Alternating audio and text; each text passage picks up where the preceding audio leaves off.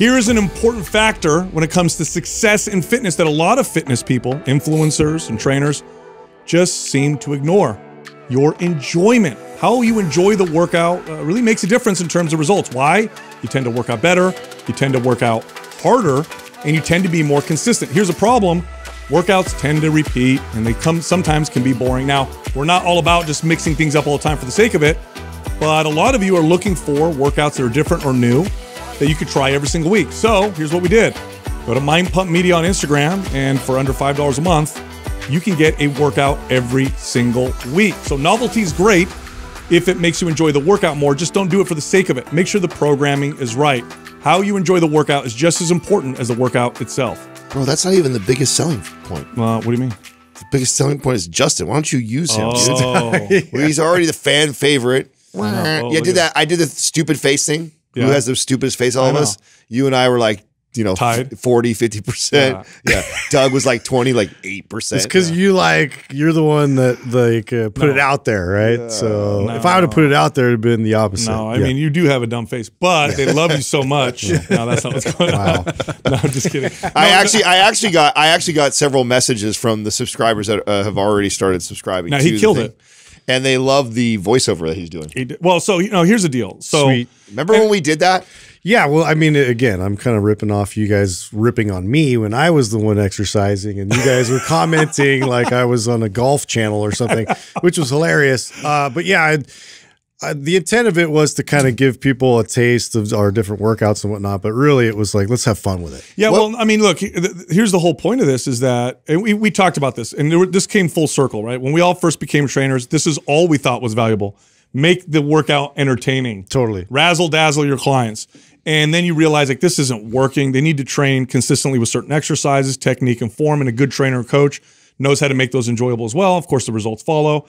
But then you come full circle because they say, look, there is value to enjoying your workouts. There is value into trying new things, especially for the average person who's not like super addicted to exercise. And this allows people or gives people this opportunity because it's good programming. That's what I'm trying to say. A lot of people will seek out the entertainment and they'll put together a bunch of exercises in the wrong order or the wrong format, and then they miss out on some of the other values. So you can actually combine these two. And that's one of the reasons why we have that, is that people will get a new workout every week that is probably different from when they're used to, but is also, well written. Where is it that we did the voiceovers? Is that the 30 days of coaching on the YouTube channel? Yeah. So does that still exist? Yeah, it does. Oh, I thought it was removed. It's 30 days of workouts or training. I don't think it's coaching per se. It's where we have like a 28 or 30 day program that you can actually go to YouTube. Is and it a free program? Yeah, it's still on there. What's it titled? We have it 30 days of coaching on Mind Pump TV, and each day is listed. But I think we have it on the website as well. Okay. So yeah, so if you don't want to pay for a subscription, that's another area that you can use, which I loved when we did that. Yeah, I did. And I love that you brought that back because I thought it was fun, on brand.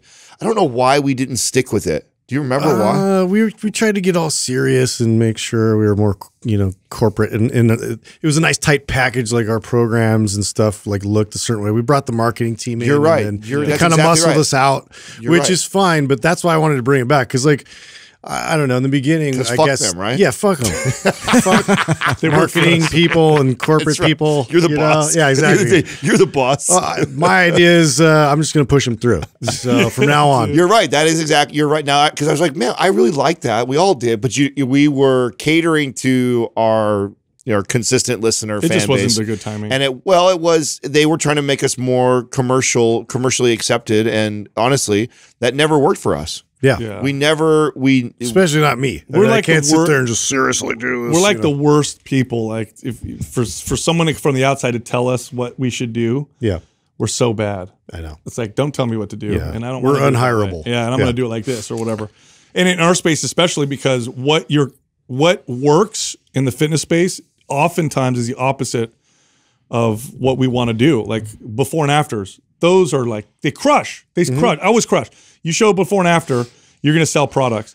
we hate before and afters because it emphasizes like body image stuff. Well, that's why I have 30-day challenges, stuff like that. Right? Yeah, that's why I have a really hard time taking these calls that we tend to do, Doug and I, especially with that people that want to critique and do an audit on our business and then tell us all the areas that we can improve, because there's like, have you guys tried a 30-day challenge? Because in the fitness space, there's like a bunch of these go-to moves that everybody does that I'm aware of. We choose not to do it. We all agree that that's not how we want to, market the business. Back to the original point, it's we've said this before. When somebody would come up to me and ask me, what's the best exercise for blank, or what's the best way to work out, or what's the best form of cardio, I would always start with, well, what do you enjoy the most? Right, because you're more likely to do something consistently. Right, if you adhere to it more. Yeah, and like, look, you could do a workout that's not super great, so long as it's relatively appropriate and doesn't hurt you, because this obviously can be a bit extreme. But so long as it's okay, if you do it consistently, it's going to crush a great workout that you just don't follow because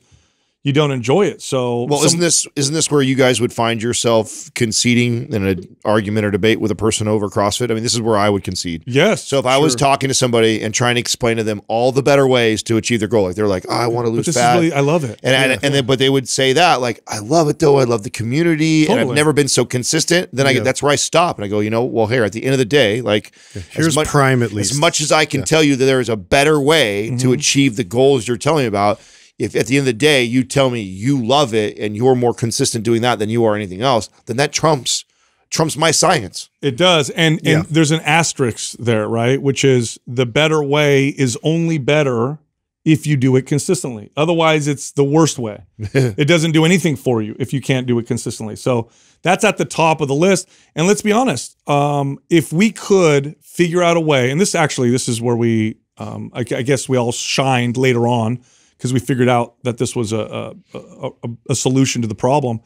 If we could figure out a way to make the average person find real value and enjoyment out of being consistent with activity and out of eating healthy, then we've solved everything. I mean, that's like 95% of the obesity epidemic and health issues right there. We built a new association with it that, it drives them because it's something that they enjoy now. Like and that's kind of the thing about hard things. It's like the part that transition of being able to look at it differently and not as just this hard thing that's like, it's you have a lot of resistance towards like stepping forward into doing it. It's more like I enjoy doing this now because I've built that relationship with it. And for people who are like, yeah, right. No. Like there's people that do things that just objectively suck, like a cold dip. That objectively sucks. Then people develop a relationship with it where they tell you, I love it. And you mean you feel comfortable doing it? No, I don't feel comfortable. I just love it. So you can develop this relationship. That's got to be the most important thing, right? And some of that is novelty and trying new things for some people.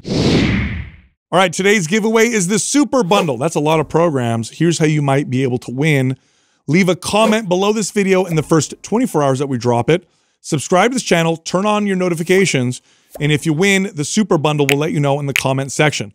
Also, only 1 day left for May MAPS special. Check it out. MAPS Prime, MAPS Prime Pro, and the Prime Bundle, all 50% off. Again, it's going to end in 1 day, in 24 hours. So if you're interested, just click on the link at the top of the description below, or go to mapsfitnessproducts.com and use the code May50 for the discount.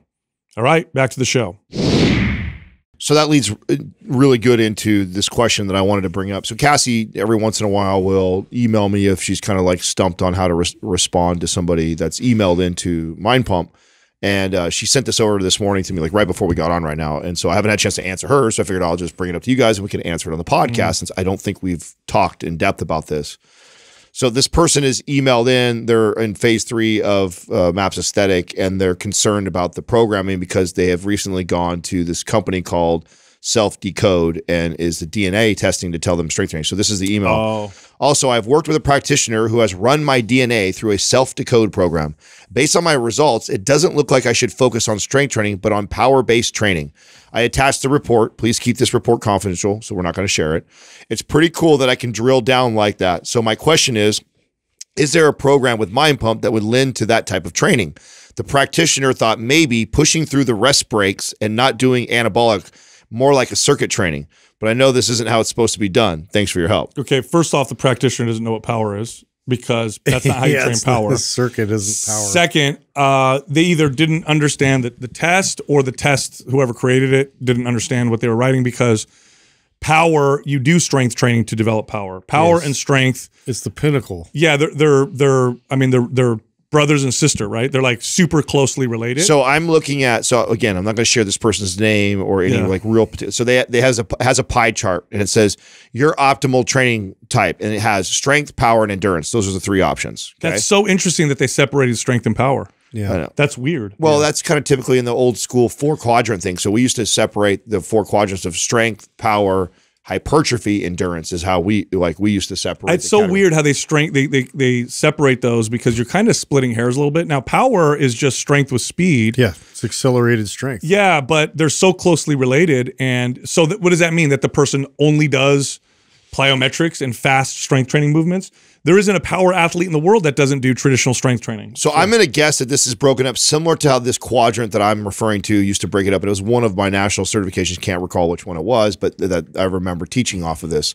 And you had, so let's just use, they only have 3, so I have a pretty good guess of what it looks like. So strength would be basically 5 repetitions of what, so 1 to 5, and you be focused. Like traditional strength training. Yes, yes. No, excuse me. I'm backwards on this.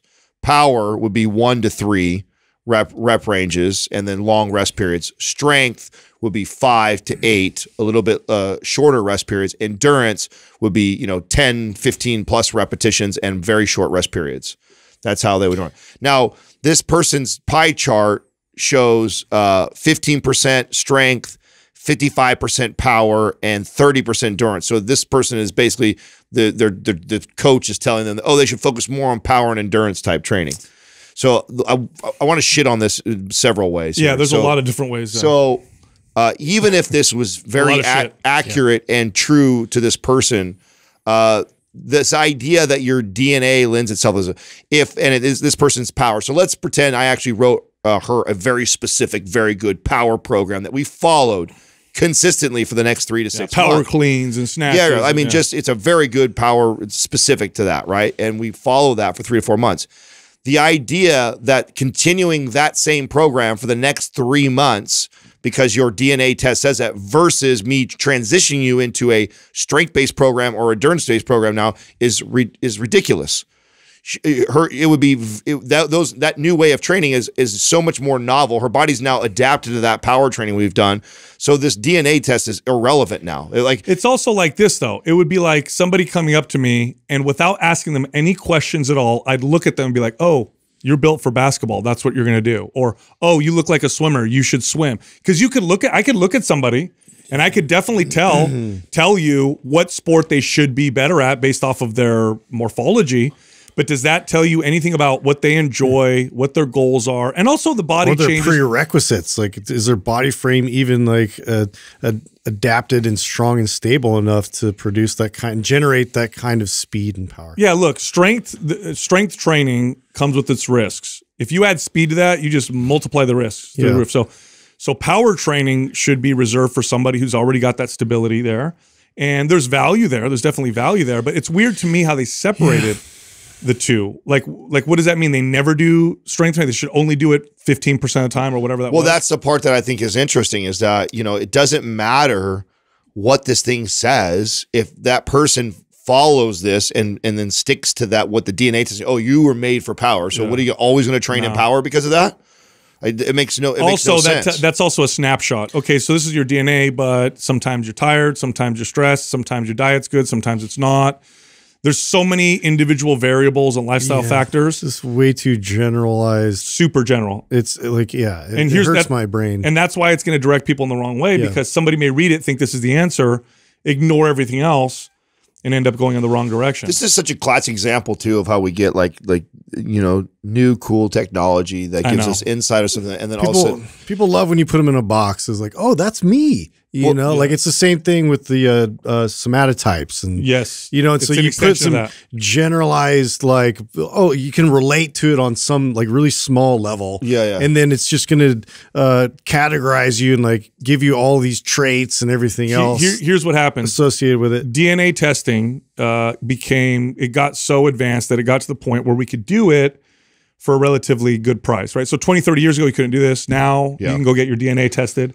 And there's some data to show that certain patterns will, correlate or connect to certain things. Okay, so that's definitely true.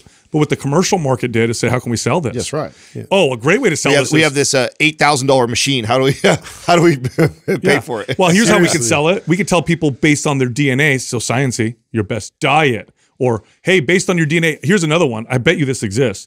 Send us your DNA and your partner's DNA, and we'll tell you if you guys should be together, if you're a good match, based off your your DNA, because DNA means that you're compatible or whatever. Like, there's so many factors that go into all this stuff and also we don't have like the greatest understanding of. We do with certain genetic diseases. This is valuable as horoscopes. Yeah, no, a little more valuable than that. I'm trying to throw shit, you guys. Go pretty accurate, dude. Yeah, it depends. Who's writing them? Mine seems to be pretty spot on. You want to know what's weird? Like, that's eerie. So I'm Aquarius, right? And whenever I read a description of Aquarius, I'm always like, God, that does sound like me. But then I remember something, and I wonder how much this played a role. When I was a kid, your mom decorates your room when you're real little. I had this picture, and it was like Aquarian. And it had all the traits underneath it. And as far back as I can remember, I would read it as a little kid. Mm-hmm. Now I wonder if I just identified with that shit because it was on there since I was a kid. Right. So I'm like, oh yeah, I am those things. Yeah, that's me. Literally went to my mom's house and she had I went through some old stuff and I saw it and I'm like, oh, I remember this. I wonder if that's isn't there and how can I hack that for my kids? Like not phenomenon, but what is there's a term for that where like there's a strategy to why that it does work because they choose X amount of like positive things that are relatable that like and they do enough of it. It's like, oh, okay, well then, oh yeah, I connect with that. That's me. Or, oh yeah, it is like, well, if you look at all of them and read it that way, you could see that you'll find a few in all of them that way. So it confirms that bias. You ever mess with people? So I used to have this trainer that worked for me that was all into weird stuff. And this was kind of a mean thing, right? We used to talk a lot in my wellness studio, like amongst each other with our clients. It was like this family environment, really small. This was kind of mean because I made her look stupid. So we were going back and forth. And I said, so you think it's accurate? She's like, yes, it is. And she's trying to talk to me. I said, okay, I'm going to read yours and you tell me if you think this is what happened or whatever. And I read a sign that wasn't hers on purpose. She's like, see, that's so me. That's so me. I'm like, that's weird because it's Taurus and you're a whatever. She tried to counter, but my rising moon was in her. It's the thing where when you get this is the same thing I'm trying to explain is when you get you buy a new car. And then you all of a sudden you see it all the time. Yeah. It's not like they're all of a sudden driving. They were always there. Yeah. But now your subconscious has now become aware of it, and so now it attaches it to that. So it's the same. It's the same phenomenon. Now that there is some. This is interesting. Now the time of year you were born may have some influence on your DNA expression because it was either more sunny. There's certain nutrients that are more or less accessible, or you're more or less likely to be exposed to certain viruses depending on the time of year. So that could influence you. So it's like, oh, I was born during the winter months, and this tends to happen with people who are born during the winter months or during whatever. So I don't know. Here's something. I don't know if this is true. Doug, look this up. That the majority of the people in the American Hall of Fame are Aquarius. I think it was. I think I'm just trying to make myself sound. Wow, I'm an Aquarian too. So yeah. It makes sense. You know what's going on. It makes a lot of sense. Adam's a Scorpio. Aquarius. Right? The American Hall of Fame? American Hall of Fame, I think it was. Like a majority of them, or majority. Pretty much the smartest people, as I heard. Yeah. The most humble. No, very humble. Yeah. Didn't you say you always identify with yours? Yeah. Because it's just because you have a cool Scorpio. sign. It's always like passion. I can't help it because you can poison people with your. Believe it or not, you're right. Now I knew it. According to the Guild, there are more Aquarians Unfortunately, in the American Hall of Fame than any other sign. Does it say what percentage? It doesn't. It's a big percentage. So tell me that. Dang, tell me how weird that shit is, bro. That is. Did you say aquariums? No. Aquarians. Aquariums, yeah. There's a lot of aquariums in there, huh? There is. Someone needs to edit like it's on my face or Justin's. And there's a fish tank. Just a fish tank and shamu. Dude, I read something that I thought was interesting. Was really eye-opening. Now, after I read that, I kind of went down the rabbit hole of like trying to confirm it. And there's definitely like it's one of those survey type of studies, or not studies, but surveys where they break down a percentage or a time or numbers of the average person. And so it varies where you get this information. But nonetheless, they were all lower than I would have expected. Do you know what the average FaceTime as a dad you spend with your child a day? On average in America or whatever? Mm-hmm. So like FaceTime meaning you're with your kid. Yeah, and what I'll add to that is that this excludes bath time and cooking. So pull those two out of the equation, and then just interacting, playing, talking, teaching. Per day. For a day. Per day. 60 minutes.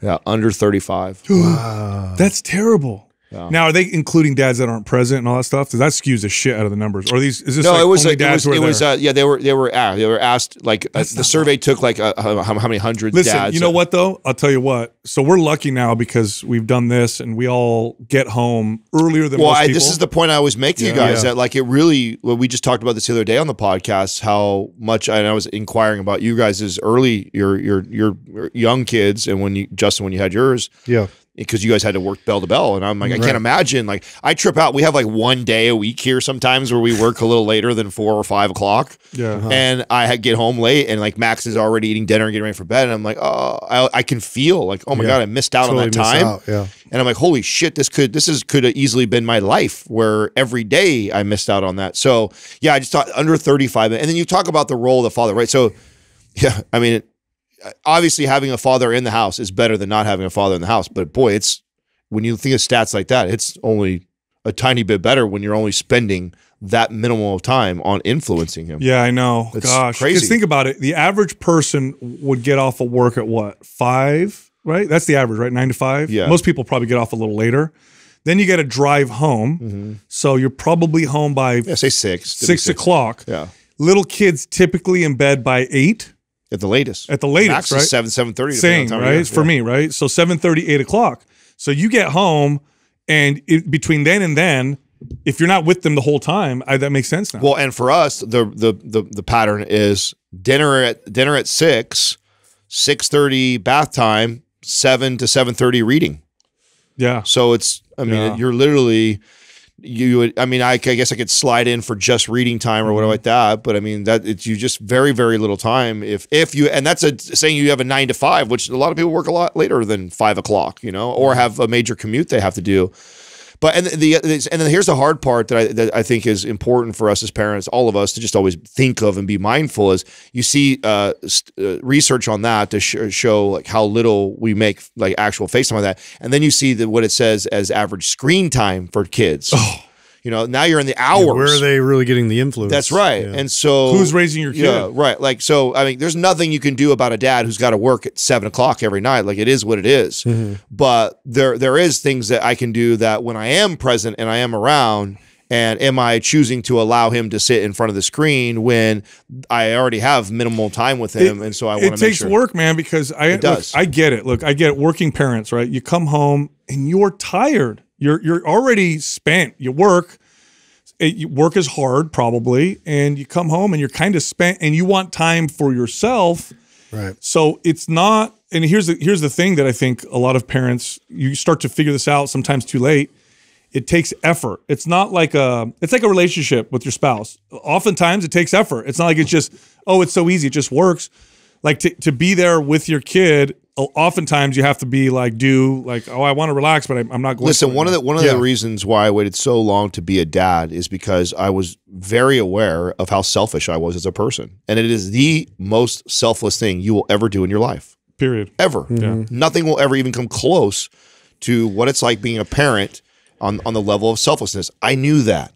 And I knew I was a selfish person. I was okay with it. I didn't have a lot as a kid, and so I'm doing it all now, and I want all there now, and I'm going to do what I want. And that was my attitude. Yeah. And I knew that I couldn't do that simultaneously while having a son, and I would be, because then I would be with that every night. I'd be like, well, this is my time. Yeah, I want to watch this. I want to do that. Yeah. It'd be about me, where it's just like that doesn't even about me doesn't cross my mind these days. It's just well, even going through like a decade of being there with the kids and raising them and all that. Like you go through a period of like, well, when do I get to do something that really builds and grows me individually outside of just me coming to work and then providing and like, how do I fit that in? And like, I went through all that with like trying to give back. Like my justification was I'm giving back to the community. I'm helping like these kids and fostering these kids like through the means of football. And I'm like, this is like something I used to be able to do well, and I can like establish that. But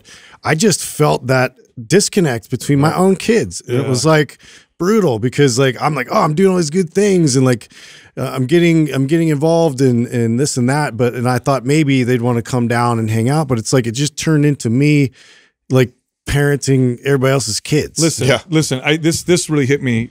Well, first of all, what we're talking about, I have a very unique perspective because I have 4 kids with a huge age gap in between the first 2 and the second 2. And I'm going to say, I heard this all the time and I experienced it firsthand. That time, once you lose it, it's gone, and it goes by fast. It doesn't feel like it when you're in it, because it's a grind and it's tiring, and there's like lots of stuff going on and stress, and the house is a mess and all that stuff. But I promise you, it goes by so fast, and then it's gone.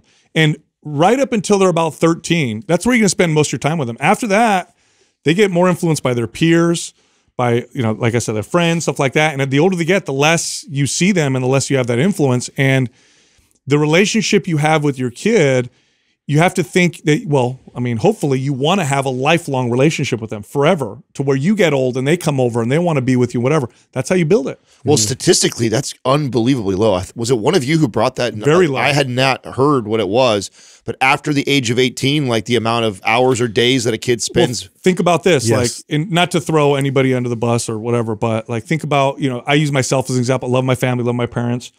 But when I want to talk about things that are deep and I have challenges and I want to whatever, I don't typically, and my parents are extremely supportive. We just didn't have that relationship growing up. It was much more of a like authoritarian, do this, do that, obedience type thing. Yeah. If you do that with your kids, when they get older, they're not going to want to hang out with you. Mm-hmm. And that's what you want. You want your older kids, when they're adults, to like they on their own to want to come by and hang out. Yeah, exactly. Rather than like, oh, I got to go visit my dad. Yeah, I got to visit my mom. Type of deal. So like they're paying lip service or something. Yeah, So it's funny. That's also an interesting conversation and thought for someone like me, who one of the things that drives me crazy about Katrina's family is how much they do that. But it's also the same thing that gives me that appreciation, because I also see that. Yeah, you see Katrina is the baby of the family, right? So she's got brothers and sisters that are in their mid-50s. And I mean, we were all together on Sunday. We were all together the Wednesday before that, the weekend. And then if they want to do anything, they always want to do it all together. Or if they have an issue and if like someone just had a breakup or something that's going on, or someone had bad grades at school, like the whole family gets together. And it's like they all confide in each other, and it's like, and it drives me crazy, because I'm the opposite. I grew such a distant family, and so it's just overwhelming for me. It's like, man, once a week is already a lot. Like 2-3 times a week, and like, do we have to involve everybody? Or plus, you didn't develop that with them. That's specifically. That's right. So I've had to work on that, and now as a father, it's become a lot easier, because now I really see it. Right, having a kid really changed that perspective. See, being not a kid, selfish me was just like, what the fuck? Why do I got to do this? I don't want to do this. I'd rather just you and I go do something. But now, as a parent, I have a different perspective, and I'm like, okay, I don't know how much Katrina even notices or not, but I know like there's times now where my natural gut instinct is like, no, I don't want to go over there. I want to stay home and relax, watch the games in the comfort of my home and stuff like that. Like it's playoffs right now, but I actually go, let's go over there. I want to go over there, because I know like how important that's going to be as he gets older and stuff like that. And I already see how much it's helped me now as a parent. That's awesome. And nothing changes your perspective like that. There's this like talk, I don't know, it's this clip, and I think it's Jordan Peterson that's saying it. And he says, you have this opportunity when you have a child to develop the deepest possible relationship you could ever develop. And then he says this part, which always gets me when I hear it. He says, and the cool thing about this is your kid wants that. All your kid wants, for any parent right now listening, you know this, all your kid wants is to develop the best possible relationship with you. And they will do anything to do it. They'll literally do to the point where, I mean, there's shitty parents out there whose kids still come to them because that's all they want. Like, where else in life are you going to find someone like that with that potential, right? So it definitely is challenging, but it's super worthwhile. I mean, along those lines, I would tell you guys something kind of cool that I started doing. I've been, obviously Jessica and I have been reading a lot about parenting or whatever, and she's like a fanatic about it. So I love it because she'll share information with me. And one thing that I'm doing is, or I'm trying to do is, whenever my little one is playing, my tendency, and I think this is a lot of parents have this tendency, is they want to go over and structure the play or organize it a little bit. Like, no, do it this way, and here's what happens, and try this. But this particular article I read said, let them do their own play, and the way you engage with them is you comment on it or let them lead it. So I've been doing this with Aurelius. We have a playroom, and I'll sit in there, and I'll hold Dahlia, right? So she's only 6 months old, but I'll have her sit up so she kind of is watching. And I'll start it off, and then and then he'll go off and do his own thing, and I won't say anything. I don't care what kind of mess he makes, as long as it's not dangerous. I'll let him do whatever he wants, and he makes a massive mess. I mean, it's like literally turns the room upside down. But as he's doing this, I'm commenting on it, like, "Wow, you threw that really far. And, oh, you just wanted to see that fall off the table, didn't you?" And he laughed, and I've been watching him, and he has a blast doing that. Versus what I used to do, when I'd be like, no, don't do it that way. You shouldn't throw that. That's not for throw. Here, do this over here. And control. Totally. It's like, just let them do their thing. Just let them play. And watch them and, have a good time. So yeah, Max, I told you guys that the iPad thing, like the Angry Birds thing, right? We've removed that. It's been great. And he doesn't even notice it's gone. But what he does is he acts out the game with his toys. Isn't that great? Yeah, it's way better. So so like now, like he'll be like, and what's really cool too, because it's not like he hasn't ever asked again for the iPad. If I'm home and he does that, like I'll tell him, well, let's go play Angry Birds, you and I. And so he knows that that's like where we play with his Jenga blocks. He builds the towers up with the Jenga blocks, and then he puts the little guys on them. And then he, just like the Angry Birds game where they shoot the birds. He throws it over? Yeah. So then that sounds fun. Yeah, no, he does. He awesome. builds he stacks them up. And this is like, I did not teach him any of it. This was all on his own. When we removed the game, he started to play it out with his toys, and he used the Jenga blocks to build the little towers up like they have, and then all the little pigs are in there, and then you shoot the birds, and then he throws the other toys at him, and it's like, oh my god, dude, it's so funny. But it's funny. Give them that space to create those things, and also just know you're going to be tired sometimes. You just gotta kind of like there's games I play that often when I'm tired where I'm on the ground. So I'm like, okay, we're gonna play. The game is I'm laying down and you get to do it. Oh yeah, because I'm tired, man. I want to chase a 2-year-old around the house. No, you know what? Of course, I think that's the most important thing to communicate is that it's easy when you. I mean, most dads love their kid, right? It's not like and want to play with them. It's the times when you're exhausted or you're stressed, or they want to play something that. Let's be honest, like you have a little kid. They oftentimes want to do the same shit over and over and over. And you just like, really, we got to do this again?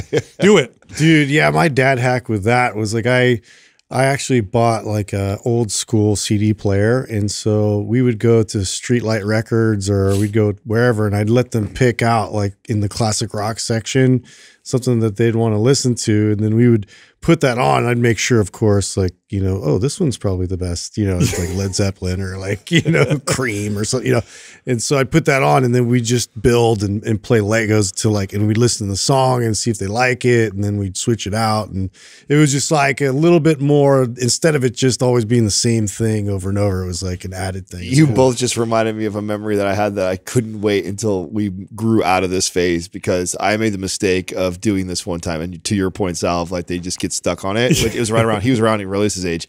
I pulled him in the closet one time, and he had this. This is like when he was getting into flashlights, turning flashlights on and off. And I took him in the closet, closed the closet so it was all pitch black, and then I took the flashlight and held it up, and I like spun it around like a dance party. He's wanted to do that. I was like, dance party. Yes, dude. Oh dance my god, bro, he loved it so much. It was just like every day I had to go to him like, oh my god. So talk about being like exhausted, not wanting to play. It's like I gotta be in there dancing around, spinning a light around in the dark, and I'm like, fuck, dude. That's one of the first things. It's not a minute or dancing? 2. Oh yes. You ever like? So that was one thing too. Yeah, because they get it's self-conscious. embarrassing at a certain point, right? Like, because my kids too, it was like any song came on, we'd be walking out in public downtown Santa Cruz or like Disneyland or whatever. They're just going for it. And they wouldn't want to leave. They're just dancing still, like a bunch of like crazy hippies. And I'd like just stand there, like, yay, you know, like cheer them on. And meanwhile, I'm like, okay, let's go. No. You know, just kept going. Bro, I could not wait until he let that one go. I was like, I created a monster with that. And then you just gotta, it's all he wanted to do for like a good 6-7 months. It goes away. That's the thing, is that people are like, appreciate it. Yeah, dude, because it does change. Like I saw this other, there was that's what motivates me though. I'll tell you, right? Because I know that. Like I've seen it happen enough times now. And when a part of me is like, there's going to come a day when he never wants to do this again. That's true. And I tell myself that when I'm like, I don't want to be doing this. I don't want to be doing this. Like, making all the noise. I'll never get to do this again. That's what I tell me. I'll never get to do this again.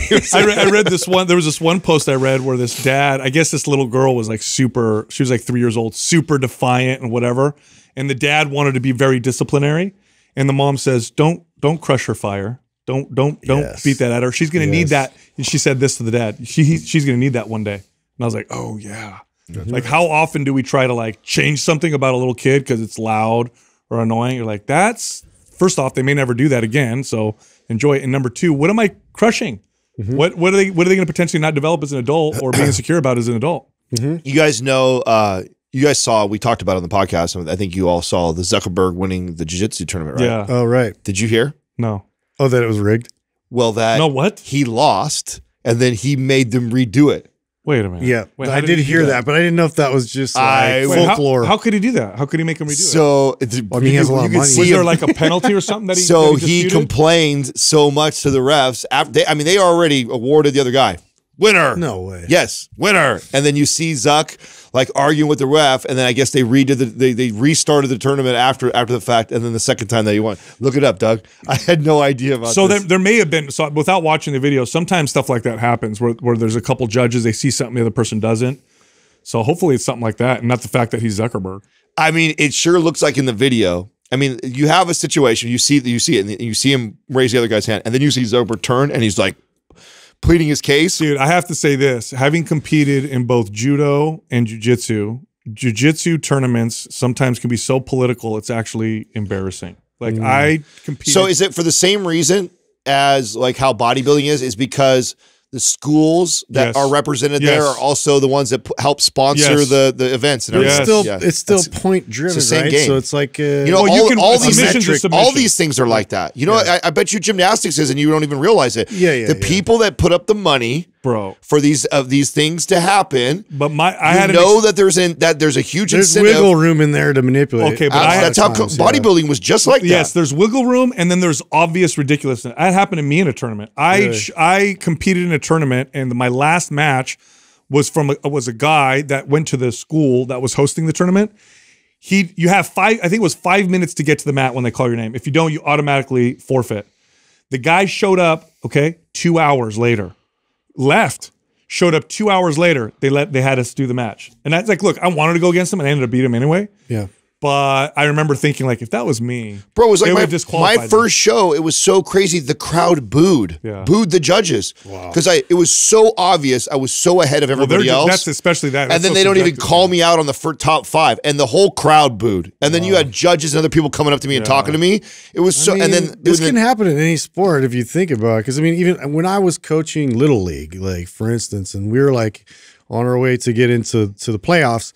One of the umps I found out later was a father of the other team, and so kept calling like obvious strikes balls, and then they loaded the bases, and then there was one play towards home where the kid like threw it at home, got him out, and he called him safe, and they won the game. And everybody was like, "Are you kidding me?" And I'm like yelling at this guy's. Dude, it was so obvious. I was going to murder him. That's so Did I ever tell you that one time? Okay, so I was like third base. Like I was doing third base coaching, and I think it was Ethan was running around the bases, and then they were throwing it in from the outfield, and it got to like home base, and he didn't know because he was like, I forget how old he was, but he was young at the time, and he kept running like he was going to run to home plate, and they had it at home, and like I'm like, no, get back, get back. He was like, yeah, running, and I clotheslined him. And it was like just a reaction. I didn't like think about it at all. Just no. And then he falls down. Then he like went right back to the base. And then only a few people saw it and they were dying laughing. And no, like I didn't get any kind of like penalty or anything for it, but I totally like obstructed. That's hilarious. Yeah, Whoops. Dude, I met my cousin, she just graduated I think it was Sac State. And she, I mean, what is the highest honor?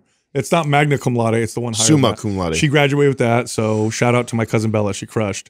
Hardworking girl. Anyway, she introduced me to her boyfriend, and she said, "Oh, he plays." And I knew right away by looking at him what position he played in baseball, because this kid's quads were like this big. I'm like, he's a catcher for sure. That kid's sitting in a stretch, sitting there quad position, and his quads are like, that's a hypertrophy. Dude. I mean, besides strength training, you sit in a stretch like that, have to support yourself, you're going to have big ass quads. Big quads. You're going to. It's going to destroy your knees later on in life. Yeah. You know, speaking of sports stuff, I actually heard who was interviewing Steven Kotler. We haven't had him in a long time. That's on the a show. long time ago. And I actually heard, I don't know if you knew this or not, but he talked about flow being a evolutionary trait.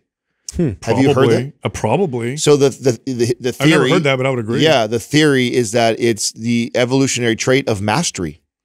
So when you've mastered a set, built all that to where now it's in your subconscious. Yes, and so that is like was the evolutionary reason for keeping that. So I mean, I would imagine that like there was obviously some sort of mastery in throwing a spear and doing stuff, practicing it so much, chasing an animal down that you become so like. That's where I geek out on all the cultures that like that was their thing. Was so you go like samurais or like you like where it was just about perfection. And like whatever the craft was that was beneficial for the tribe, like that was what they just hyper focus on every single day to perfect. And I don't know, there's something beautiful about that. Yeah. Oh, there's only been so many times in my life where I can like truly recall like what I think is like the purest form of flow state. And it's Let me ask you, when have you guys felt that? So snowboarding is the most I have felt it. So there's time. Oh yeah. When you're where you feel like you're not even thinking about what to do. I feel as if my board and me are one with the ground. So like you're flying at like just a top speed, and there's no little hitch or anything. Yeah, there's no wobble. Fluid. There's no any. You're just acting. Yeah. I mean, I'm listening to music. And I'm like I'm like in it in such the moment that you feel everything. It's such and in basketball too. So like when you get, and this is group flow, when you get with a group of guys who you've been playing with for years and years, you know where they are. You know their tendencies. You know how they react when someone does a great feeling. And you only get moments of it. So it's not like the whole game is like, oh, just because I play with these guys forever, we feel like we're in flow. It gets in this where it just everything is seamless. Yeah, you're all synced up. So there's only been moments I feel like in basketball where I felt that, and snowboarding has been more times. But I can only imagine that's what it's like for when we see these crazy things like these skiers who hit these jumps and they're like spinning 6 times. You're like, how in the fuck can you do that? Yeah. That's not reaction. That's just action. That is not at all reaction. They are 100% in it in the moment. What was that one sci-fi show I'm trying to remember like what the name of it was, but like basically what I'm getting at is the concept of group flow where they actually engineered it. So it's like everybody had like a chip that they were like neurally linked up to each other.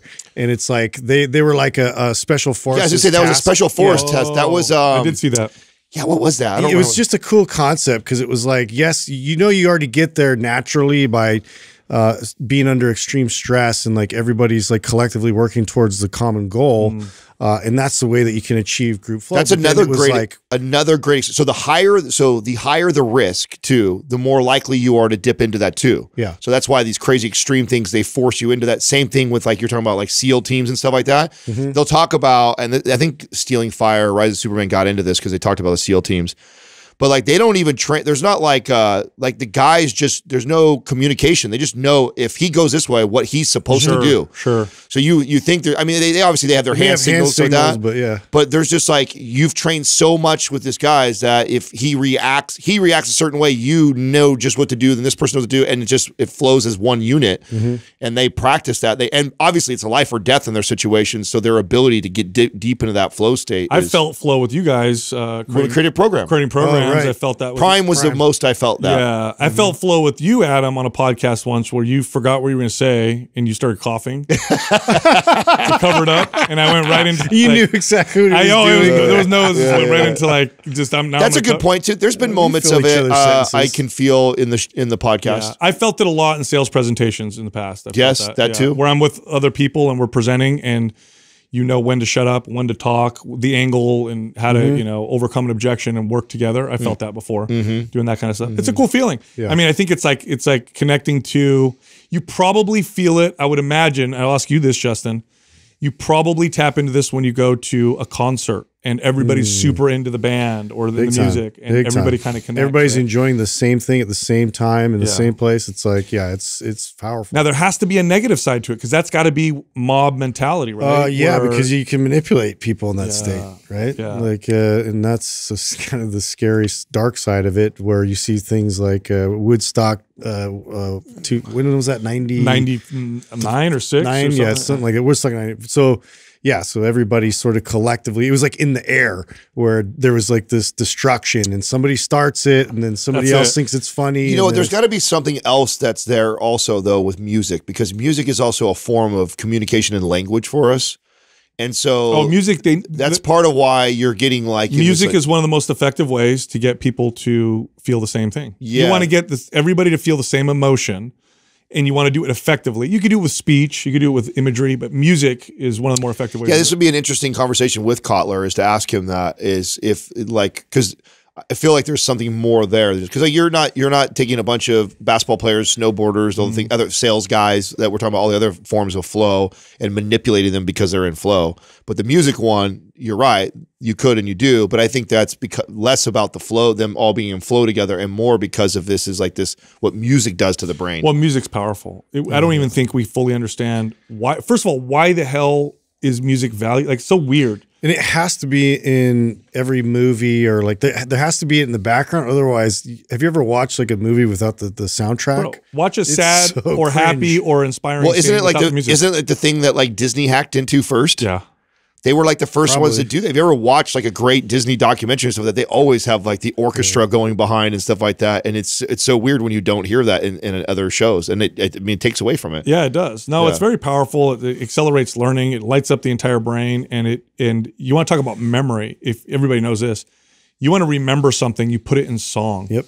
And it's a crazy hack. It's a crazy hack. It's weird the kids at school aren't taught more of that. They are taught some of it. You sing your ABCs or some things that we use songs. You know why? Music and sports and art have been taken out of education because they've been considered not important. Mainly because so smart. Stupid. Sit down, memorize, shut up. Philosophy is another one, right? Philosophy taken out, like mainly because people, without knowing any better, just assume like, what is this? This is not really, it's well-rounded, big deal. This isn't important. We need science, technology, math, maybe English, and that's it. But the truth is, taking those out makes kids worse at everything else. Yeah. And you don't develop certain skills. You're not well-rounded. No, fully. Like philosophy. Like, don't you wish kids were got these questions posed to them and they got into discussion and debate? I was talking with Jessica about this last night. That's how you figure out what you actually believe. You know why things get so polarizing these days? Because nobody practices this particular skill. Think of the opposing opinion, and can you argue it better than your opponent? And can you understand where they're coming from? Nobody does that. If you did that, you would have less polarization. You'd have less of this insanity. Yeah. You'd be like, here's the position, take this side, take that side, see if you can argue both sides effectively. I mean, worst case scenario, what's going to happen? You'll argue your side better because that's the only way you even find truth. Yeah. If you don't have any kind of counterpoint and you don't have that discussion, it's just fed to you, and you're just literally influenced by one narrative, one bias. This is how I answer fitness questions to people a lot. Because many times you can argue both sides of a question that we get. And I normally will start that with someone who's asking the question for me, is that by arguing with, I can argue both sides, but here, let me explain to you why I lean more this way, right? So like I can make the case for the other way too. So whoever's selling you on this idea that that's what you should do, I can make that case too. Like I could convince you by telling you this, this, and that, but this is why I lean this way. I start that conversation a lot of times like that when talking to somebody about fitness. Dude, speaking of hacks, I gotta tell you about another hack I started this morning. So you guys know the studies on like getting sunlight first thing in the morning, what it does for your health, your circadian rhythm. It's got pretty profound effects on things like anxiety, depression, and it's such an easy thing to do. The problem is most people get in their car, drive to work, get to work, and that's it. Right. And so I was talking with Jessica about this yesterday, and I said, "Oh, I opened the sun. I just opened the shade to the sunroof." And she goes, open the whole sunroof. Some of the UV rays are blocked by the actual window of the sunroof, and you're not getting the wind and the air. And I'm like, "Well, what if it's cold?" She's like, "That's good. You want that discomfort." And I'm like, "Yeah, you're right." So that's what I did this morning. 6 a.m. I'm driving to go work out. Open, and you turn the heater on if it's too cold or whatever, and it felt so different. It was what a great way to get the day started by driving with the whole window open at the top. I do that. Everything's coming in. I do that all the time. Every morning in the morning. Well, partially. Too, if it's not raining, because I want the sun on my head, keep my head tan. You know what I'm saying? So that's part of it. You know what I'm saying? It's good. It's good for my psoriasis. It's good. I need the vitamin D like that, anyways. But yes, I've observed that it does feel so much better to do that. So I will, even if it's cold, I'll run like the heater in and then keep it open. I'm like, just that fresh air blowing on you like that too. Yeah. Justin, I know you got a long commute. Give it a shot. Yeah, no, I will for sure do that. And I've felt the effects that if I'm on like a long drive, it's usually when I'll do that, or if my dog is like with me and I'm taking him somewhere, because like it's always a funny thing is I'll have like the truck and then it'll open that up and his big old head is through there. Everybody freaks out. Yeah. Dude, speaking of feeling things, so the other day, I can't help myself, right? If I see a supplement or something and it's a little interesting, I'll be like, I want to try this. So I'm at the gas station of all places to try this. And gas stations now sell CBD products like crazy. Have you guys seen this? Yes. At the register. Yes. That's when you know it's like gotten too ridiculous. So they had this like CBD right there next to the boner pills. Right next to them, right? So by the way, those boner pills, have you guys seen the studies on those? No. Okay. They're mostly Viagra, right? Like it just sprinkled They'll in have illegal pharmaceuticals in them. Oh, wow. Half of them. These herbal You're selling them now. Yeah, dude. And they'll put in like traces of meth in there. Yeah, weird shit. Probably. Anyway, don't take gas station boner pills. Don't do it. But it said CBD, and I think it was 20 milligrams, which is a good dose. I know what CBD feels like at that strength. So I bought it. I took it. Nothing. I felt nothing. I have to say, the majority of these products that say they have cannabinoids probably have nothing in them whatsoever. Nobody checks. Nobody cares. It's all about the trend or whatever. They're garbage. I would say north of 90%. And the reason why, unless you, or maybe you're a more optimistic person and you have more faith in humanity and you think that most people who run businesses have lots of integrity, because it is a space that is not regulated at all.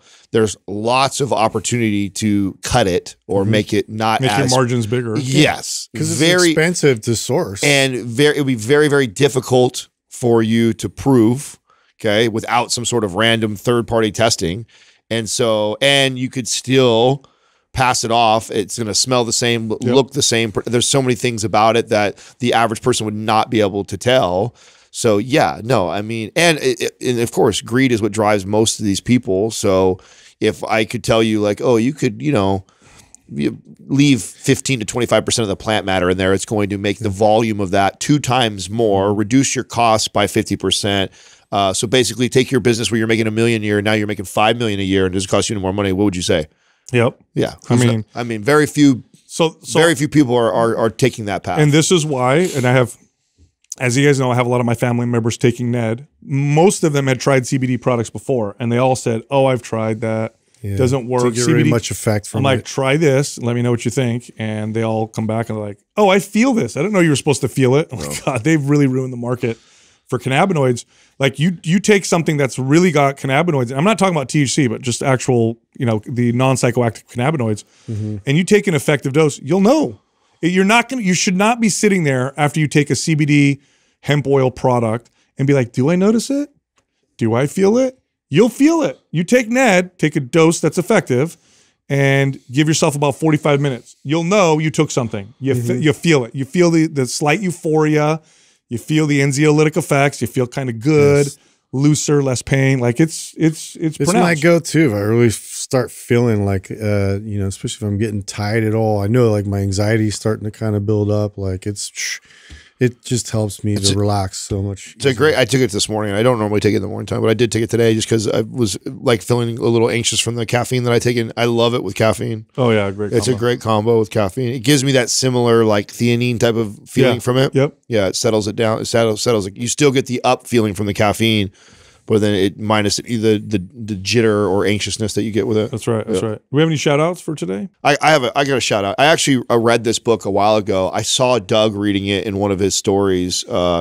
Chris Voss, Never Split the Difference.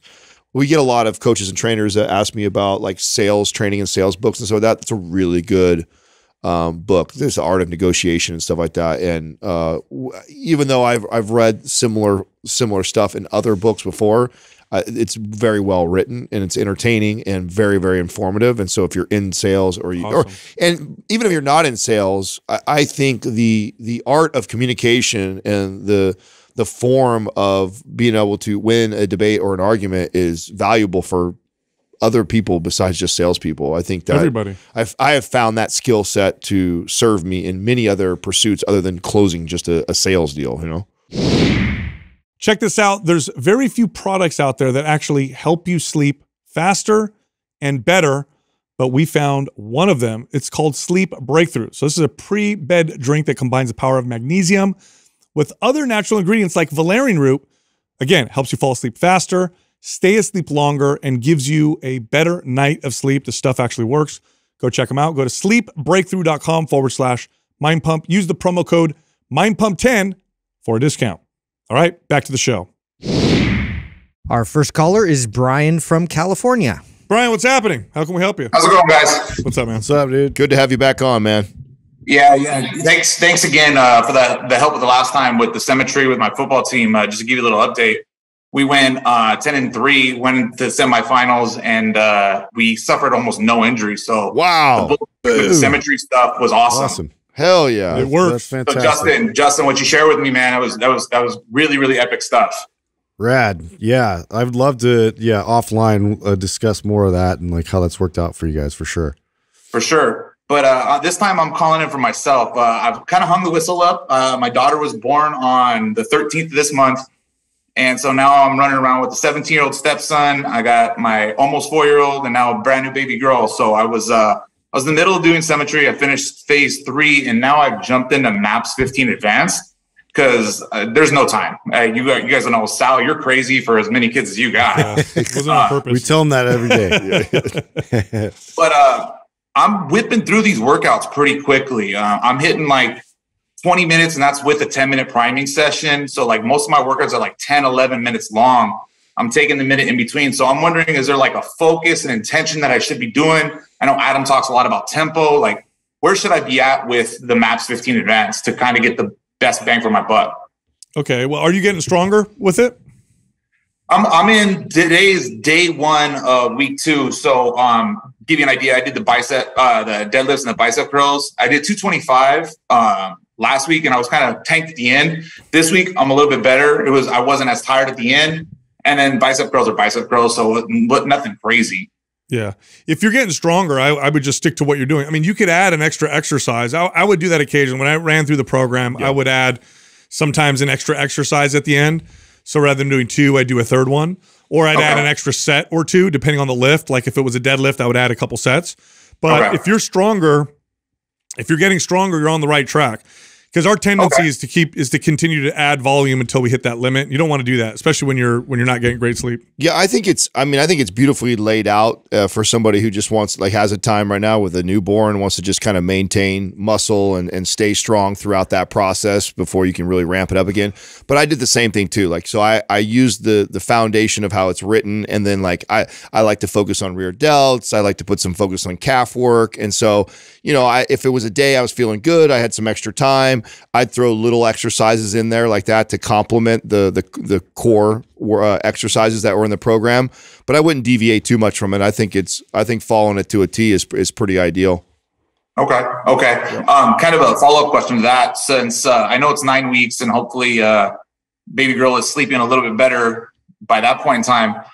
Where would you go as far as programming goes from an advanced MAPS 15? I have everything, and I literally mean everything except for PED. So where would you want me to go, or where would you suggest me to go from the advanced 15? All right. Well, two things. I'll say you're probably not going to get better sleep in 9 weeks. Usually takes a little longer than that. But let's say you're one of those lucky people. I mean, MAPS Anabolic would be a good follow up. MAPS Performance would be a good follow up. Any of our core programs would be a good follow up. Or you just keep running MAPS 15 until you feel like you can move on to something else, and then the second or third time around, you like I said earlier, you can add a set or two or an exercise and add a little extra volume. Yeah, you have a lot of options here. You could follow the 15, slowly add exercise into, like Sal just recommended. If you've been through most of our programs and you have a pretty good idea of all of them, this is also where I like to kind of mix and match some stuff. So I would love seeing you like an anabolic, and instead of maybe like a heavy focus, maybe light focus with mobility. So maybe take a little bit of a performance, the mobility movements that probably help you the most. You know that better than anybody. So add that into your routine, and then maybe touch up some muscles that you want to on focus days. Something like that. So you could do an anabolic, and in the trigger, not focus days, trigger days. On your trigger days, do more of a mobility type of focus with some trigger workouts. Yeah, just look at something you would normally never gravitate towards, because if you have all of them, we try to at least like put a lot of options out there for, more endurance focus, more just pure like powerlifting, something in that direction where it's like I wouldn't normally like venture there, and maybe that's something that'll stimulate your body in a new way. So but don't be surprised, Brian, though, if following MAPS 15, you start to see yourself going up in strength even higher than you might have in the past. I mean, you've been working out for so long. If I recall, you've been doing this for a long time. The frequency of it's everything. Yeah. I've been lifting for a long time, and then I've been listening to you guys since episode 25. Yeah, so I wouldn't be so like I hit a PR in deadlifts, kind of following a format like that. Like, and it was a PR that I did in my early 30s, and I hit it following something like that. And so don't be surprised if that lower, like your body needed something like that. Okay. All right. Well, good. Well, I appreciate it, guys. You got it. Congratulations, by the way. Yeah, man. Thank you. It's a rad shirt, by the way. Yeah, I like that. Oh, thanks. I like your bedroom, by the way. That's a cool bed. This is my garage. This is my hideout. It's the only place I have that's quiet. Wake up and live. That's true, man. The more kids you have, the less places are yours. Yeah. So don't lose the garage, man. Yeah. Exactly. Oh, I'm not going to. All right, brother. All right, Brian. Thank you. Have a good one. You too. Thanks. Yeah, it's it's people often, especially advanced people, they get surprised by cutting the volume down. They progress all of a sudden. Yeah. They do it with the intent of like, well, I got to do this so I don't lose anything. But then they end up discovering like, oh, this is what I needed. Well, that's usually the button they don't even think to push. Exactly. Right. A little bit less. Yeah. Well, even the sign of his second week already being in, or the second phase being in there and feeling better. I mean, that's it. People have to remember too, like progress looks different. It's not always just this adding weight to the bar. Linear like that. Yeah, it's being able to accomplish a workout, feeling better after doing it. It's energy levels being better. You're being able to maintain a lower heart rate. There's so many other ways. You're better stability, better. I mean, so many other things that are showing you that you are progressing, even if you don't necessarily put more weight on the bar. Our next caller is Tyler from Idaho. Tyler, what's happening? How can we help you? Thanks, gentlemen, for taking my call today. I wanted to ask a question. I'm big into the MAPS programs, and your show, I think I've been listening for 5 years, and I haven't missed an episode. So thank you for your time and all your wisdom. Oh, man. Thank you. So usually I'm 42 years old. Over the course of probably like the last 4 or 5 summers, the majority of my summer has been doing MAPS Strong. It's probably one of my favorite programs, top to bottom. I've really enjoyed the novelty in it. I'm just finishing up week 11 in MAPS Anabolic Advanced, and so I'm looking like for my summer training block, like switching it up this year. And I want to get back into like Olympic lifts, looking at like snatch, cleans. Like maybe it's just me. I'm 42 years old. I feel like I'm missing some of that quick powered stuff. I want to try to keep it as long as I possibly can. And I'm also a certified athletic trainer and a strength and conditioning specialist. So I know a lot of times you probably don't prescribe those for normal people, but I feel like my technique's good enough that I can do it consistently without getting myself hurt on that risk reward. When looking over the summer, what program do you think like those power explosive movements fit best in? And then like, do you recommend any changes as far as like rest times, reps? Like I'm not really looking to do a 1 rep max. I'm kind of too old for the risk reward. So maybe like a 3 rep max. But just any suggestions you guys had for over the summer would be great. Yeah, Justin, I'll defer to you because I feel like you're going to be able to answer this better. So performance, and then I believe it's phase 3, but we're focused a little bit more on speed power in that phase. And what I like to do, because this is definitely a concern I have all the time, is to be able to move quickly. And I think a lot of people don't really consider that as they age, especially. So I'm right there with you. One thing I'll do before that, though, is I'll work with the kettlebells a little bit more because I have more control and I can get my body organized to move, quickly and explosively with a lot less risk with that. And then once I get my body to feel like it's at that level, if I go to program it in, say, phase 3, you'll see there's moments in there for like a high pull. And so I would like swap those out for like a hang clean, and you can do that. You can even eliminate some of the exercises within the workouts in order to make sure that, you can focus a little bit more exclusively on that specific lift. In the mobility days too, like I would go basically the bar, if any weight at all, and just work through those, the mechanics of it. Do the mobility workout itself, but then also add that as like a skill training day in a sense. So that would be something that I could at least like continuously work on it and get the reps in to relearn and reteach my body that the overall like function and power of it. What do you think, Justin, of him pulling things like I know we have like Zercher squats in there, we have front squats in there, like maybe swap those out for like clean and jerk and snatch. Exactly, those would be the ones I'd probably target just because you are pretty heavy anterior loaded, when you're focused exclusively on power cleans. So then basically you could follow performance the way it's laid out. Anywhere where you see things like Zercher stuff or front squats, or even the hang cleans especially. Yeah, or hang cleans. This is where I'm going to put your clean and jerk or your snatch, put those exercises in there. And then like you're saying on mobility days, that's where you go like just bar and you're doing like, you're just practicing the skill with mobility stuff. Yeah, just adding frequency to your... Now, Tyler, in terms of like rest and stuff like that, if your goal is to work on speed and explosive power, you want to rest as long as necessary. So you want to rest so that the set you do is maximal exertion or maximal power. You don't want to train these to fatigue. This is not like a workout where you're trying to build, where you're trying to get the waste byproduct to build up and lactic acid and whatever. You want to rest as long as you need so that you can go out and maximize each rep. That's how you train for power. Otherwise, it's going to turn into like a stamina workout. So the opposite of CrossFit is what you're telling me. The complete opposite. Yeah. You said it. You said it, not us. Yeah. Although we said it. Focus on the skill of it. It's a lost art these days. Yeah. Do you have master? And then go ahead. As far as the clean, snatch, and jerk, would you guys recommend specifically looking at one of those each time, or trying to hit all 3 throughout the course of the week? I wouldn't do more than one of those in a workout. Yeah. You could do them on different days. There if you wanted to do that. Yeah. If you wanted to split those out throughout the week and alternate the days with those. Yeah. That's why I brought up the front squat, Zercher, because I'd have to look at the program. I don't have it memorized, right? But I think if you literally just pulled out all of that and replaced with those 3 movements, you could probably follow it the way it's laid out, because we separate those. We would never do a front squat with the Zercher on a Zercher squat day. So those would be, so you could probably like a push press, you do a jerk there instead. Tyler, are you looking for overall better explosive power and speed, or are you also looking at getting better at those Olympic lifts? Because probably both. You can avoid the Olympic lifts or needing to practice them so often, but still develop speed and power.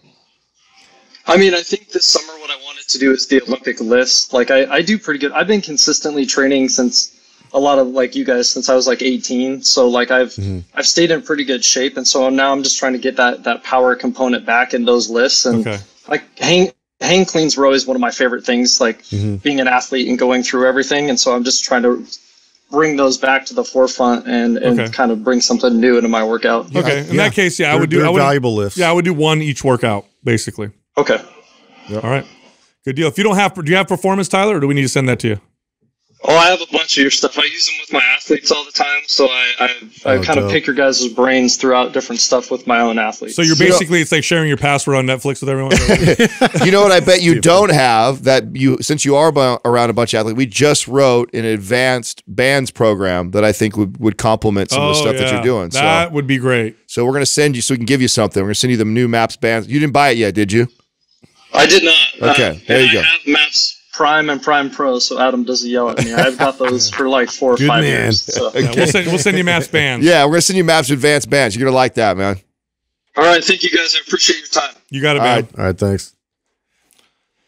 Yeah, so for people listening, Olympic lifts are great for building power, but the challenge is always the technique and the skill, which is why we don't recommend them to most people. But he knows the technique. He understands how to do them, in which case they're great. But for the average person, the time, learning it and being proficient in that lift, it is a valuable lift. And again, that'll reduce the risk of injury and all that, but now just receive the benefits. But it does matter how you program it, because it's very technical. Well, what's neat is that because the performance is laid out so nicely, I'm pretty sure every day, the 3 days a week of the foundational lifts, he can replace the movement that's closest resembling whatever explosive move he's doing and just get rid of it. Yep. So like you said, the push press would go out of one day, the Zercher squat would go pulls so there's like literally a movement in every performance day where you just drop that out and then put the Olympic lift in there, and you probably have pretty solid programming for somebody who wants to get proficient at those lifts with the combination of the practice days with mobility.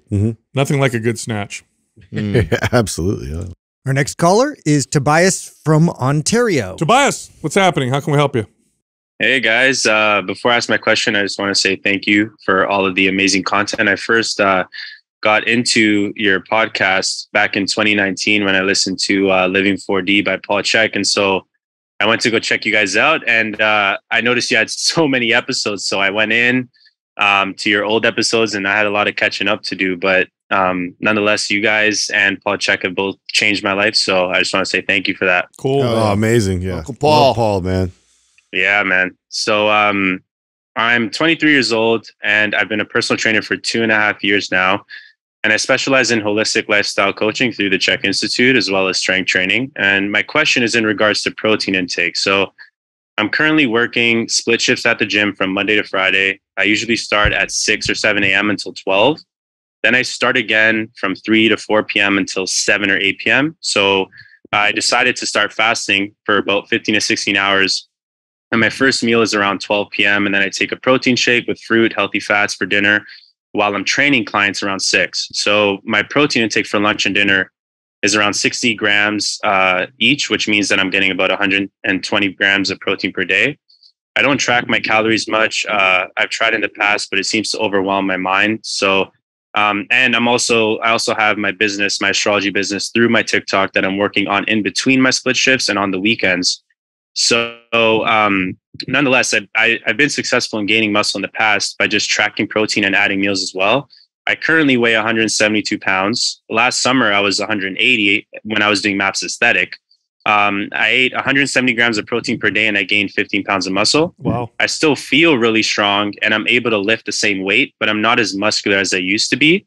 I performed a PR about 3 weeks ago. While I was fasting, and I was able to lift the same weight. So I hit bench press at 245, deadlift at 405, and squat at 315. And I just started MAPS Symmetry to balance everything out because I was doing MAPS Powerlift at the time.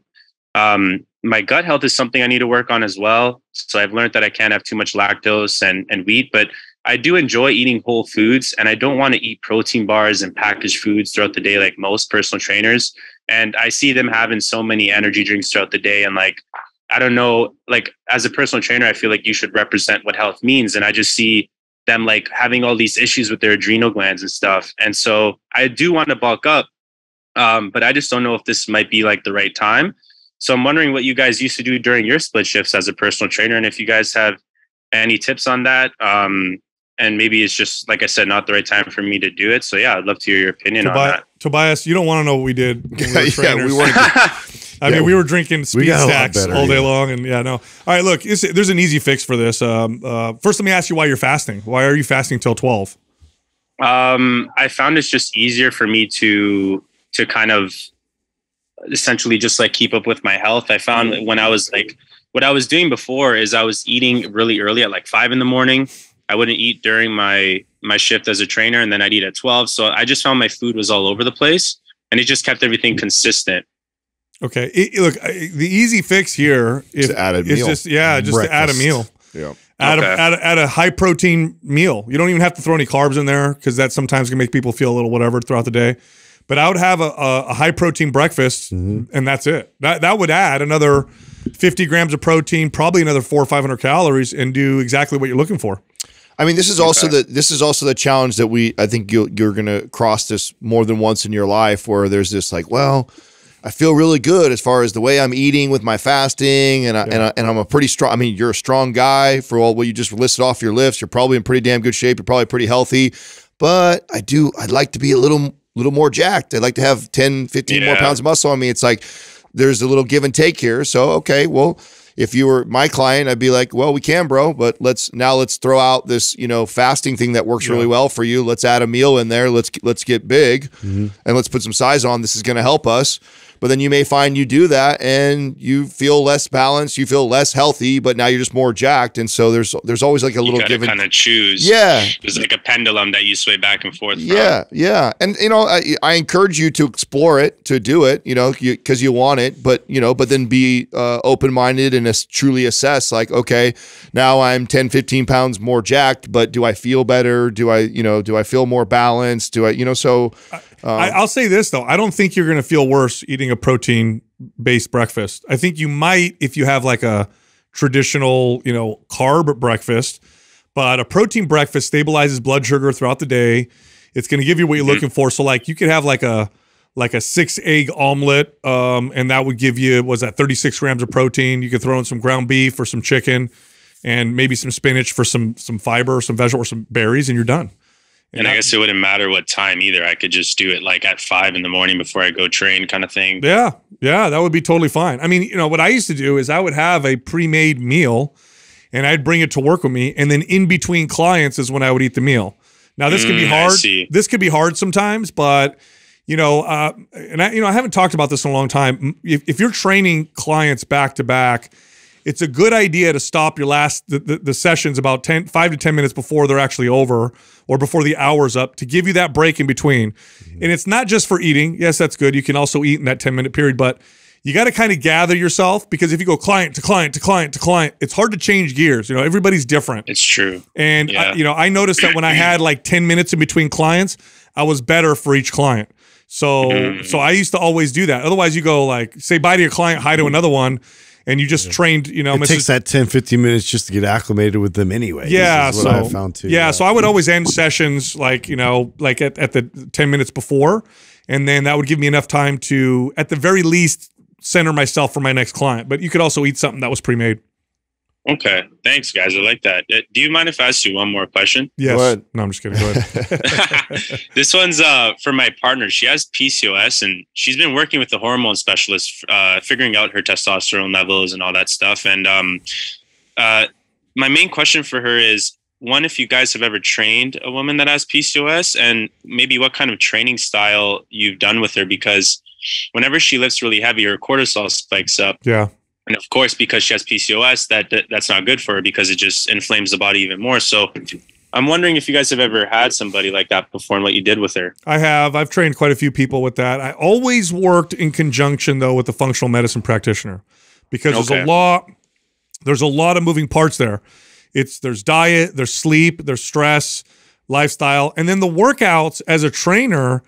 When I'm training a client, now if I'm talking general, I can give people general advice. Typically with people with PCOS, you want to cut sugar, you want to get really good consistent sleep, and the training, you tend to want to, veer towards less intensity, less volume type of deal.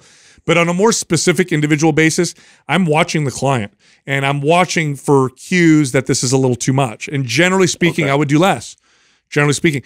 Generally speaking, a MAPS 15 would probably be a good workout for her. And then I would recommend that she work with a functional medicine practitioner for all that other stuff, because the workout's not going to, it's not going to fix that. It's going to be all that other stuff that's going to make the big difference.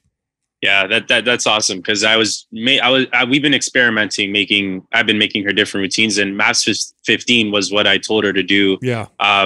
For like her first phase, and I told her that I think it would be really good for her because it would only be like 2 exercises. That's right. A day. So yeah, I'm glad that you guys said that. So your intuition was right. Yep. You got it, man. And then the hormone specialist. I mean, is it a doctor or is this a functional medicine practitioner? He's a functional medicine practitioner. Oh, perfect. You're good. Yeah, you're on track, man. Yeah, and then what you should do, Tobias, is work with them. So I would call them and say, hey, here's the workout that we're doing, and I'd like feedback, and let's communicate with each other on a weekly basis, because then they're going to be able to give you some insight and vice versa. You'll be able to tell him, hey, whatever you're doing is made her stronger, or he can tell you, hey, I noticed that her stress is a little different now. Maybe you should reduce the intensity type of deal. So work with them.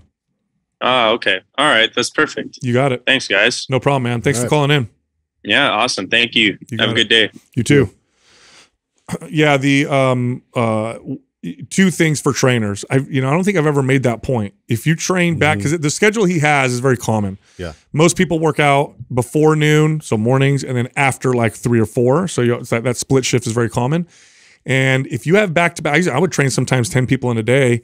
I had to have the 10-minute break in between because it was so, changing gears with clients is like, it's not easy. It was a hard thing. I had to learn that the hard way, right? And you're right. Like you figure that out because you want to be able to stay, because it's such a, there's a bit of entertainment there. There's a bit of like, you have to be on. Yeah. You really need that energy now to kind of shift, because it does inevitably kind of, you get to a lull at the end of a client, especially if they're kind of a difficult client. Like you need, sometimes I'd buffer a 15-minute break, with them. But yeah, it's crucial. Yeah. I want to circle back around though, when you came back and you told him that, he could add a breakfast, and I don't think he necessarily would feel bad. What I meant by he's figured out this place of health and you're going to find this, you're going to be here many times in your life, isn't necessarily like his digestive. It's just that you found a really good balance. You're sleeping, you're eating well, you eat amount of meals that make you feel good, and you're performing pretty damn well in the gym, but then you want more for the body. Yep. And so he's in a pretty, and I don't think that adding a meal per se is going to necessarily disrupt his health as far as his digestive. No, objectively, Adam, balance means you're not gaining or losing anything. Right. It means you're balanced. So he's in a very healthy place. And this happens throughout your journey when you've been lifting for a long time, is you get these goals that and many times these are, physical pursuits that we want. And it's like, well, you're at a very, that triangle, right? He's in a really good place right now. And it's like, okay, adding another meal every morning or wedging it between clients isn't necessarily going to affect maybe his digestion, but it may also disrupt him rushing around, and it's not pushing your body in any direction is not balanced. That's right. Our next caller is David from Mexico. David, what's happening? How can we help you? Shit, boys. It's my favorite time of the week. Hey, what's up, guy? It actually is, because on Saturday is my birthday, so it's a great start to a week, Hell yeah. Happy birthday, man. Yeah, happy birthday. Yeah. Oh, thank you. Thank you, guys. So I've been listening to you guys for a long time, since I found you guys through Jordan Shallow back in 2017, maybe. And I've listened to every single one of your episodes. It's a lot of good information. I love everything that you guys put out. I have probably every single one of your programs except maybe PD and cardio, which I'm going to jump eventually on. And I love everything that you guys do. So thank you for that. Thank you, David. Awesome, man. Thanks. How can we help you, man? I remember back when you guys quit the Sal, especially used to call the quick thing. And, oh my God. Used to call them memes. Yeah. The memes. Yeah, the memes. The good old stuff, That's a long time ago. Yeah, it is. Yeah, a long time ago. So I've been listening for a long time. Thank you guys for all that. No problem, man. So now on to my question. I've been following, the last program that I followed was Powerlift, and I loved it. I got lots of gains. Right now I'm doing Strong, and it's my favorite program by far. I love it. So also on a side note, Justin, please convince the guys to do like an all-time unconventional program specifically for that. I like your style, buddy. Relax. I like your style. Slow down and wait. Just hang in there. Hang in there. Calm down, psychic. Okay. Gifts for you down the road. I'm just waiting for the surprise. So Okay. currently I'm running strong, and my question has to do with how do you transition from one program to the next one? For example, when powerlift, you end with low reps, then you transition to strong with high reps. So it's a seamless transition. But for example, if I want to run after strong, for example, static, it starts with high reps.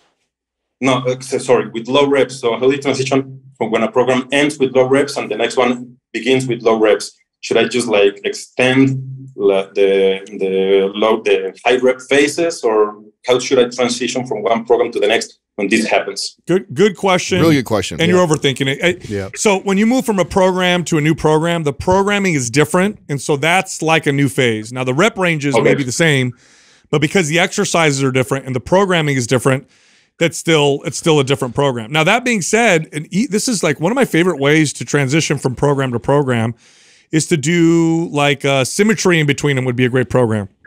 Or in MAPS 15, like one of our different programs is a great program to break up like the heavy strength type, focus workouts. And then lastly, this is another very simple thing to do.